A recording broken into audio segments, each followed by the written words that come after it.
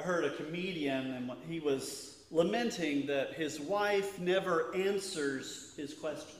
He'll ask, "Do you want to go out to eat tonight?" She may respond, "I can be ready in 15 minutes. Or, shall I change clothes?" Or perhaps, "Do I want to go out to eat tonight?" None of those answers his questions. They're all responses. They just aren't on the same wavelength as the question that he is framing and posing. He has to work out then what is not stated amid those responses. They have to be interpreted. He has to work out the context, the underlying message, and evaluate the meaning behind the words actually being pronounced, a meaning that lies far beyond simply their definitions.